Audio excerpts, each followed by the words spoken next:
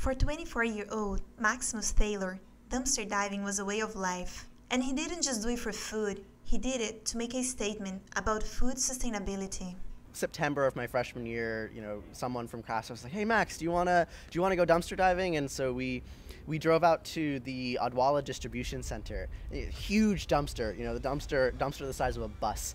And I remember jumping in, and in about 10 minutes we pulled out probably $1,500 worth of juice. It was mind-boggling. What started as a fun evening in college led to one of Maximus' passions.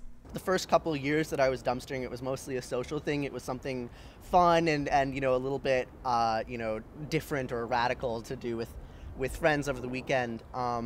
And it took me a while to sort of get a hang for it, and also just get a feeling for the diversity of dumpsters that were in the Boston metropolitan area, to sort of realize that I could get everything that I needed to eat out of the dumpster and eat better than most people. Maximus not only focused on acquiring the food, but also on sharing it with others. The entirety of human evolution, minus the past 200 years, all of human life has been revolving around the acquiring and processing and preparing and sharing of food with one another. I mean, that's what life was. And so everybody had this deep, intimate relationship with the food that they were eating, because they were producing it.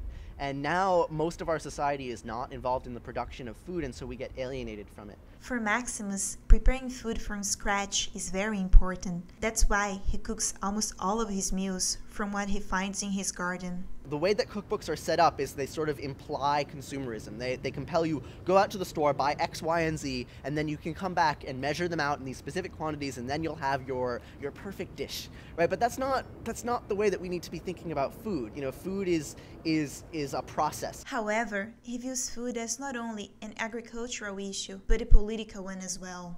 The food production has been outsourced. It's been specialized to, particular farmers out in the middle of the Central Valley. One person is in charge of 10,000 acres or something like that.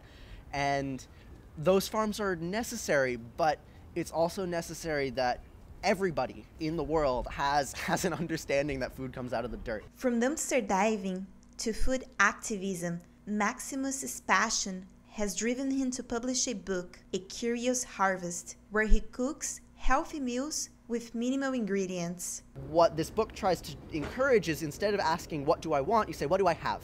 Right? And you look in your fridge and you say, oh, I've got some cabbage, and I've got some pasta, and I've got some tomatoes. Okay, I'm gonna make this dish, right? And so you know what you have, and you have an idea in your mind of all the different things that you can do with what you have available, and what goes well with what, and then you can prepare it. And so it's not a recipe book, it's more like a cooking algorithm or a cooking philosophy. It's a way of understanding what your food is and how it relates to your body. While most of us see the value of our food in terms of money, Maximus Thaler has learned to grasp the real value of food